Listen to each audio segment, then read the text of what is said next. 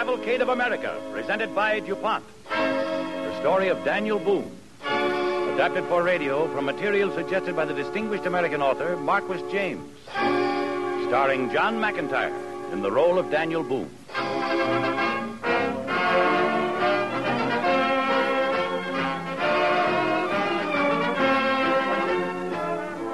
The DuPont Company, makers of better things for better living through chemistry, present the Cavalcade of America, dedicated to those men and women in every walk of life who have shaped the destiny of America in the past, and to the youth of today who will shape the destiny of America in the future.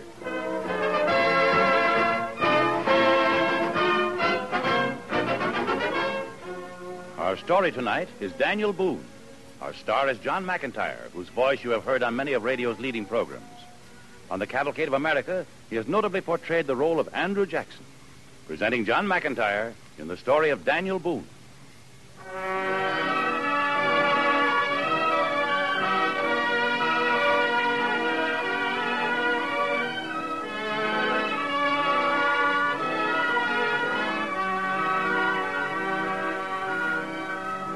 In the year 1819, an artist named Chester Harding made his way through the wilderness of Middle America to a place some 200 miles up the Missouri River from St. Louis. There, coming upon a small cabin in a clearing, he was to paint a portrait of the great American frontiersman, Daniel Boone.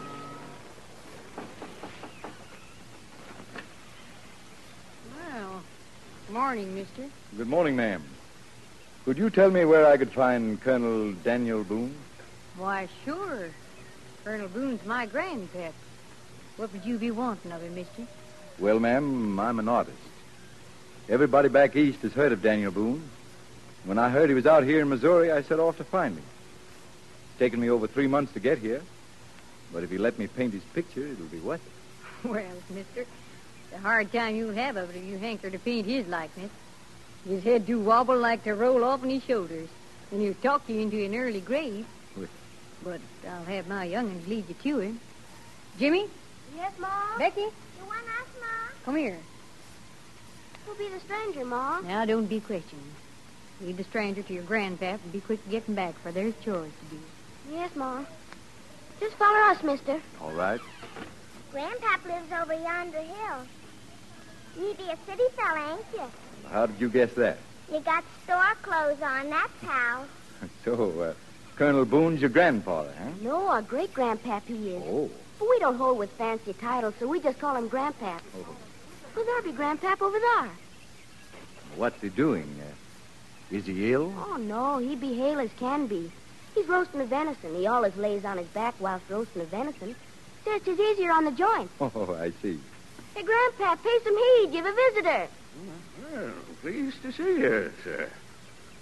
I hope you ain't aiming to settle in these parts. No. I guess I'm not the settling type, Colonel Boone. Good. Neither am I. Where are you from, stranger? Boston. Took a lot of riding and fording rivers and tramping afoot to come out here to find you. Never knew the country was so big. Well, it's still mighty crowded for me. A fella like me's got to have elbow room. I don't feel easy if I can look out of my cabin door and see a chimney smoking anywhere. But what do you want of me, stranger? Well, Colonel Boone, I'm a painter. You don't need no painting done. I've come to paint your picture. People back east have heard a lot about you, Colonel Boone. I had a hard time getting out here, and I want to bring them back a painting of just how you look. Likeness to me? That's it, yes. I'll be hanged.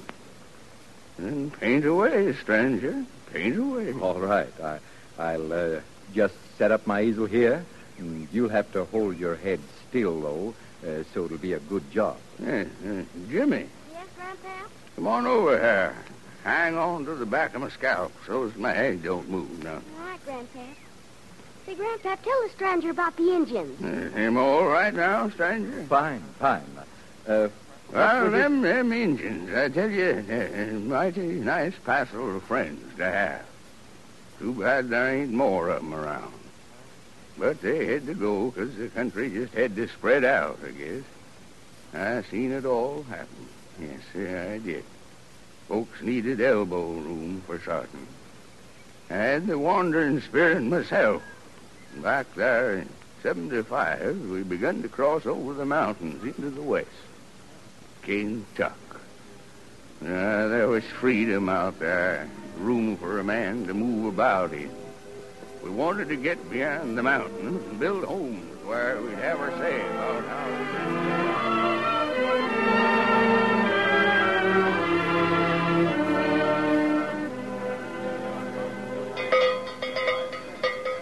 All right, men.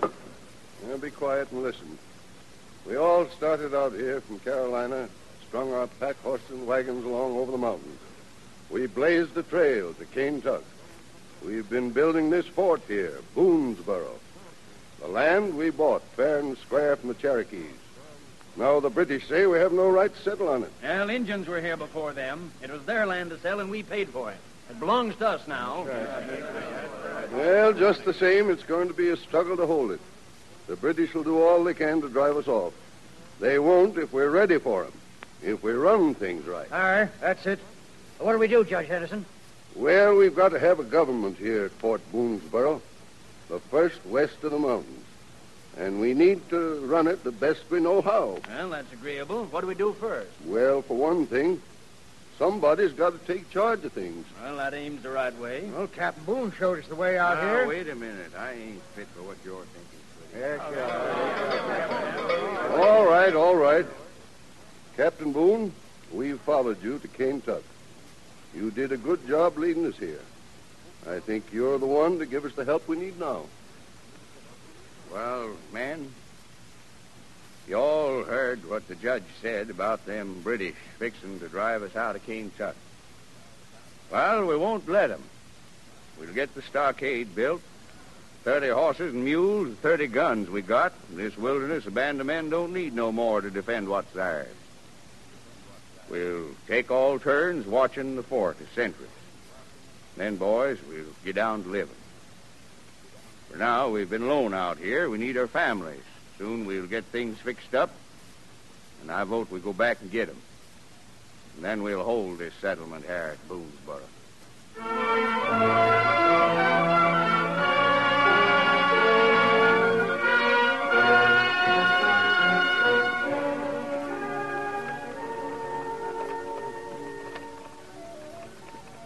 Well, Becky, we crossed the Holston River. We come through Moccasin Gap and down the Clinch. It are pretty, weren't it? All the laurel and canebrake. Yes, Daniel. It were pretty, but it were wild and fearsome. Well, don't worry, Becky. It's been slow going in this wagon for sartin, but you and our daughter Jemima have borne it brave. I'm right proud of you. Wait. Woo! Well, there it is, Becky. Down there. Down there in them valleys is the dark and bloody hunting ground. Kentucky. What's that mean, Pa? Among the meadows, daughter. That's what the Indians call it. There she is. 20 million acres of her, and all of it ours. Yes. Yes, it's fair land, Daniel.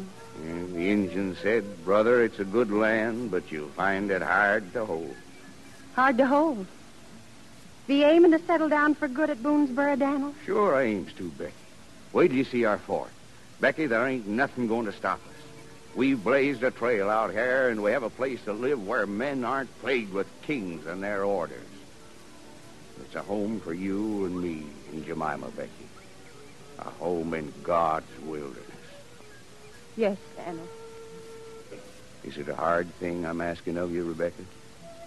Come out here to the wilderness? Daniel, I've seen your eyes turn to the hills. I've felt your yearning to be wandering. But, Daniel, remember on the words in the Bible, the words of Ruth. Entreat me not to leave thee, and to return from following after thee. For whither thou goest, I will go.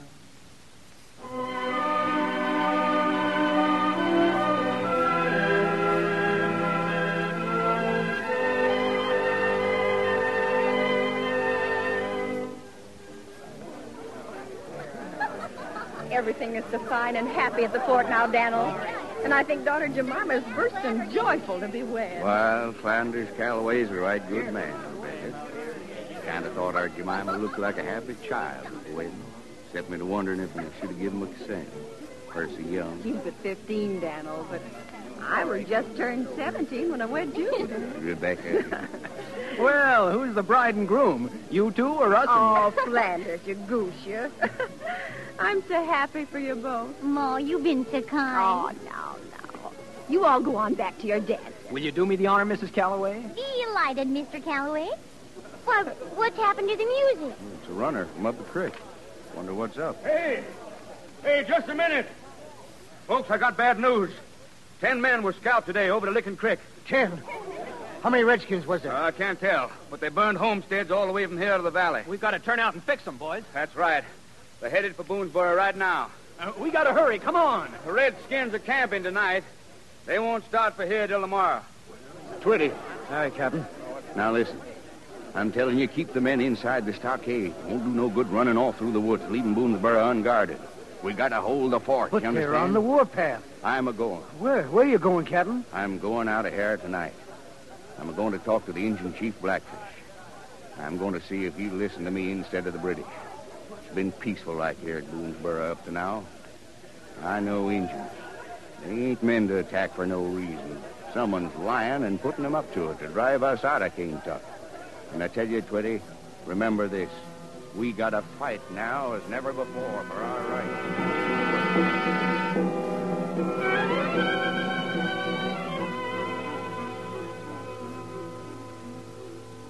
Go on, Grandpa. Tell us about the Indians now. I'm aiming to have a look at that likeness of me, so I'm coming over to see it, stranger. Don't move, Colonel Boone. I'll turn the easel around for you. Do I look like that? Well, when it's done, you may look a little like it. Now, if you'll turn his head just a bit more to the right, Jimmy. Mm-hmm. This way, Grandpa. Little more. Now hold it. Grandpap's been painted before by the Indians. He lived with them, didn't he, Grandpa? Yeah, that's right, Becky, but they never painted me like the strangers are doing. Maybe the stranger'd like for you to tell him about the bullets. Yeah, Grandpa. now I can tell you about that. Yeah, it was a trick, of course. One day I took the bullets out of Blackfish's gun, when they weren't looking, of course, and dared him to shoot square at me. He did, and I pretended to catch him. You should have seen his face. But all this must have been much later, Colonel, after you left the wedding party. Oh, no. I almost forget where it was. Yeah, I went to talk with Blackfish that night. And after I'd walked through the woods, thinking things over, I decided I'd better be plain and speak right out what was bothering me. And I know the Indians would understand me better than they would the British.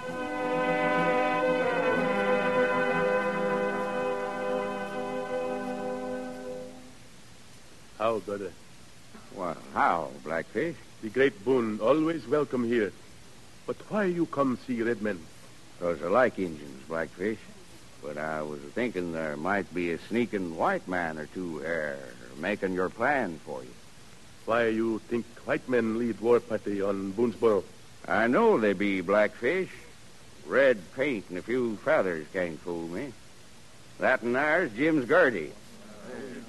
And a red coat has become that and better than a blanket. All right, Boone. My name's Gertie. And every man, woman, and child in your fort will know it, too. I'll handle him, Jim. You think you'll stop us, Captain? That's why I'm here, if you want to know it. You ain't got much time, Boone, if you aim to stop us. Reckon we ain't, but I got time to tell Blackfish and the Shawnees you're a-tricking them, Gertie. Don't believe him, Blackfish. What you mean, trick, brother? I'm a-meaning the English are using the Indians, Blackfish, in a war against us free people. Won't do, Boone. You have no right to settle here. The king intends the land on this side of the mountains for the Indians. So listen, Boone. He speak truth. Listen, Blackfish, that ain't the truth. They mean free for Canuck fur traders, but this land belonged to the Indians, and we bought it fair and square of them. Talking about it ain't going to do any good, Boone. You're a goner and your fort's lost. Ain't it going to be as easy as you think, Gertie? How many rifles you got in this party? 120. Too bad. There's 200 at the fort. You're lying, Boone. Listen, Blackfish. They want to burn Boonesboro and drive us, your friends, from our homes in winter. Don't listen to him, Blackfish. Remember, there's a reward for Boone. Let's burn the fort and take him back to Detroit with us.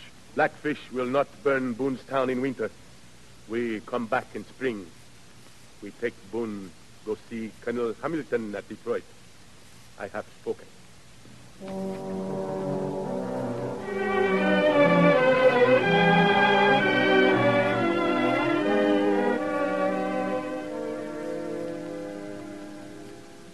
Ah, Blackfish. So this is the famous Captain Daniel Boone. Understand you're the famous hair buyer, Colonel Hamilton. I'm paying more for rebels with their hair on than for scalps, Captain. Blackfish, why didn't you burn down Boonesboro as I told you? No. It's winter, brother. Bad for women, children. Rot. Perhaps it would be easier with Boone here in Detroit. There must be no mistake this next time. You may have more than earned your 20 pounds in that case. You speak truth. Boone worth 5 men. While I've got Boone here in Detroit, we'll attack the fort. Blackfish, I'll pay you well for Boone. 50 pounds sterling. No, I no want sell Boone. 100. Boone fine hunter, brave man. I make him my son. Boone worth 100 men. Looks like you lost, Colonel. Reckon you'll have to allow me to go along with Blackfish. Go ahead and find your home with the Shawnees, Boone, because you won't have a home at Boonesboro long. We're going to make an example of your settlement. You can't keep us penned behind the mountains to doomsday, Colonel. Americans need elbow room, and we aim to get it.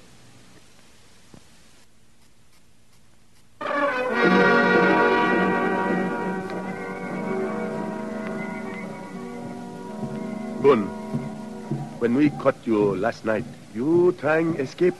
Well, maybe I were, maybe I weren't, Blackfish. I have warned many times, Boone. You one of our tribe, my son. Next time, braves kill you. If you see me, Blackfish. Boone, you no escape all the way to Boonesboro. 7 days journey. You fine woodsman, but we catch you. Easy. You wait. We go Boonesboro soon. That's what I figured, Blackfish. From the drums. Hamilton make us send war pipe to Mingos and Delawares. Too late for you, say Fort. Well, too late today, anyway. I warn you last time, Boone. My own tomahawk kill you first.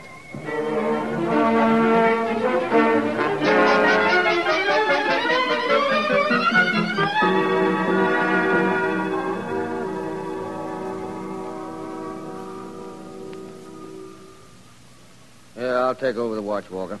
All right, Twitty. I ain't seen a sign of nothing today. Nothing, you say? Look, staggering aside that tree. Redskin. Let me get a beat Wait on a him. minute. Something mighty strange about that Indian. You keep him covered. Yeah? Just a minute. He's holding up his hand. Hold your fire, Twitty. It's Daniel Boone, come home from the dead. Jemima, Mrs. Calloway, everybody come running. Daniel Boone's come home. Daniel Boone. Now, all you yelling boys. Open the stockade. Pa! Pa! Come on. Oh, Ma's all right, Pa. Don't you worry. Here, Captain, drink some of this if you can. Jemima, where's Rebecca? No smoke at her cabin. Where is she? Ma went back to Carolina, Pa. She thought you was dead. We all did. You see, Captain, I scouted for you and found nothing but Injun signs. We was Now, certain... never mind now. Rebecca's safer in Carolina. Quick, Twitty, how many rifles have you got? I've got 50 riflemen at the fort now, Captain. Don't you worry. Don't worry. We ain't got time to worry. We're facing the dangest British attack you ever heard of. Now get busy, all you boys. Get to work on the stockade. We'll need new blockhouses. If we got time to build them, drive the stock inside the walls. I tell you, they'll be here any minute. If we're ever going to hold Kentucky, we got to fight to hold it now.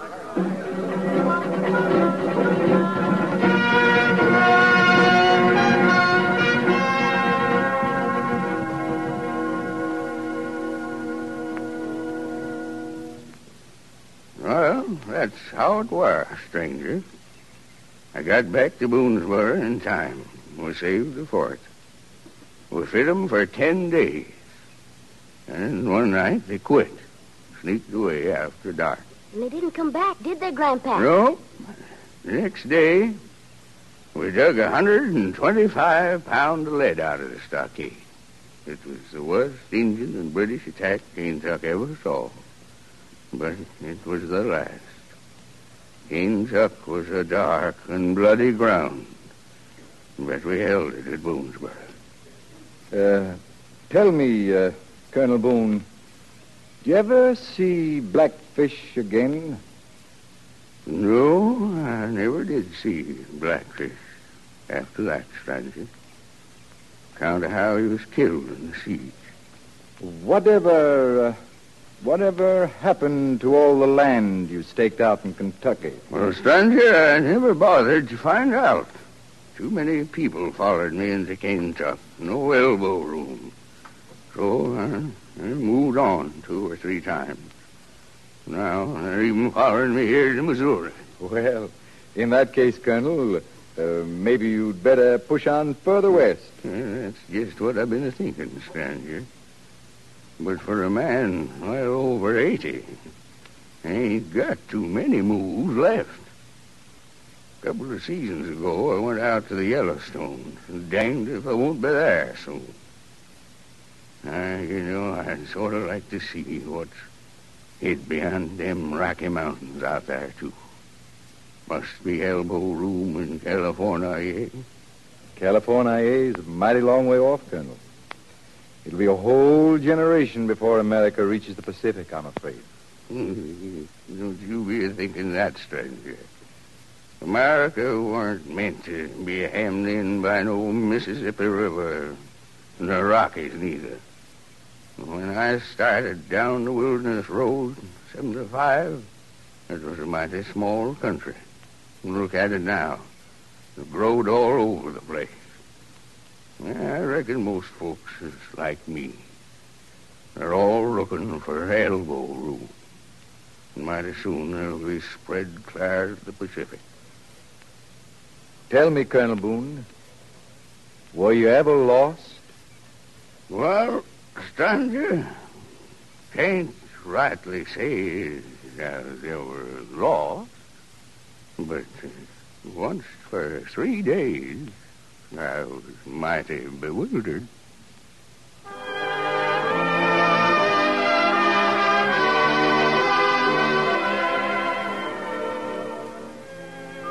When America moved west, Daniel Boone led America.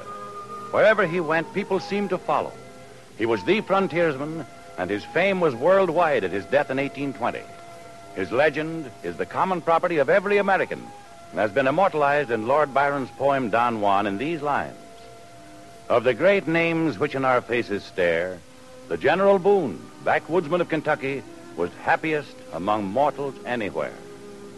Daniel Boone typified the eternal pioneering spirit of Americans, and tonight he takes his rightful place in the Cavalcade of America.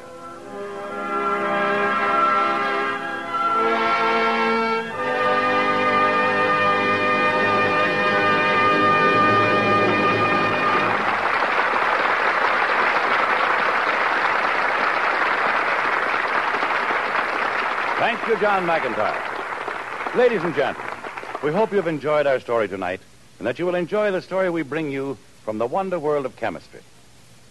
There was once a man named Sam Winslow who said he could make salt in a way that had never been discovered before and supply it to people more cheaply.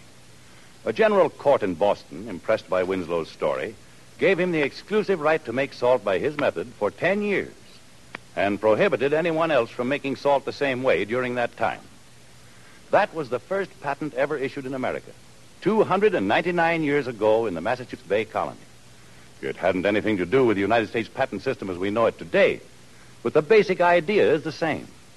That idea is to encourage the genius of the inventor by giving him an opportunity to profit from his labor for a specified length of time.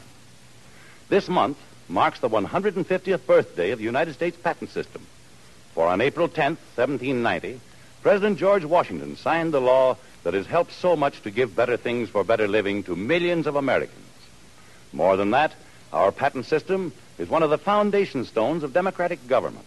It offers the same protection, the same opportunity the same hope of reward to every individual. It's as democratic as an American institution.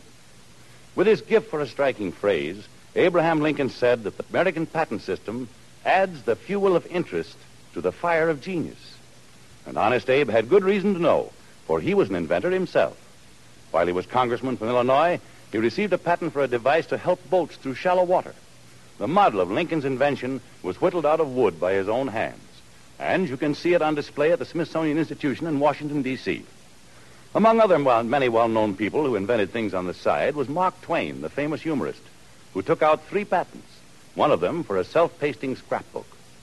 But such examples are merely curiosities, and although the patent office in Washington is full of amusing stories and strange machines, its true importance is shown by such inventions as McCormick's Reaper, Morse's telegraph, Mergenthaler's linotype machine, Bell's telephone, the Wright brothers' flying machine, and Edison's incandescent lamp. Edison, during his lifetime, was awarded 1,101 patents. As new products have been invented, countless new jobs have been created. For example, the recent development of nylon by DuPont chemists after many years of research made necessary the construction of a large plant. And when the workmen finished building the plant, about 850 new jobs were filled in the little community of Seaford, Delaware. In this way, American inventions have played a big part in building America, as well as creating the American way of life, which provides comforts and happiness for many instead of a few, which is the spirit of the DuPont pledge, better things for better living through chemistry. And now the Cavalcade of America's historian, Dr. Frank Monahan of Yale University. There is a time when every one of us is called upon to make a decision great or small, an act that will cut or repattern the threads of destiny. Few can realize the momentous decision that faced Robert E. Lee on the verge of the tragic war between the states. Lee was a man of peace. He believed that if forbearance and wisdom had been practiced on both sides, there would have been no national tragedy in 1861. When he was offered the command of the Union Army, he declined because of his higher loyalty to his native Virginia. Lee's military genius prolonged a bitter and hopeless struggle, but after Appomattox, he devoted himself to the great task of peaceful reconstruction. Next week, Cavalcade salutes the memory of Robert E. Lee, whose fame transcends geographical boundaries and whose generous spirit has been fused into the best of America today.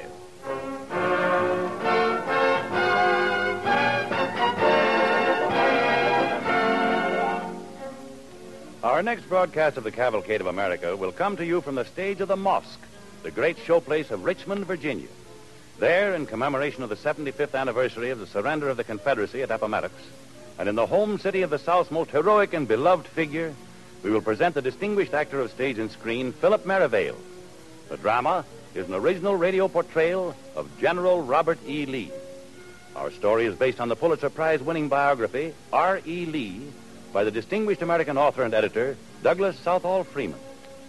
The orchestra and original musical effects on the Cavalcade of America are under the direction of Don Voorhees. This is Basil Rysdale saying good night and best wishes from DuPont.